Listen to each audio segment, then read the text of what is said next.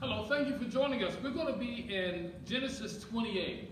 We're going to be a journey of Jacob from his father's house to Laban and what happened in between.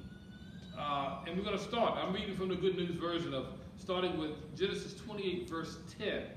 And it starts by saying, Jacob left Beersheba and started toward Haran.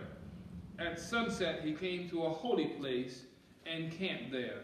He lay down to sleep, resting his head on a stone. I want to stop here.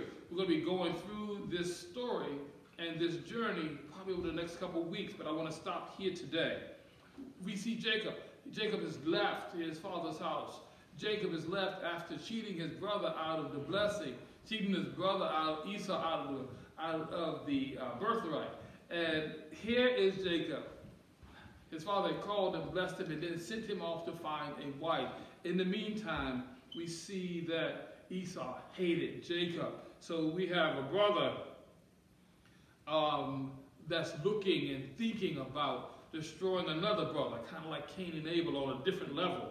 And yet Jacob now has left his father's house. Jacob has left his father's place. His father had given him a blessing. His father had blessed him and sent him on his way. But outside the protection of his home, before he reaches the place of his destination, we see Jacob at a place that he knew was holy. And I wanted to stop there today to say, let's recognize the holy places in our lives. Let's recognize the holy places in our existence. Let's recognize the holy places. Sometimes we think about the holy places as just church. But holy places can be anywhere where the presence of God dwells in us and with us.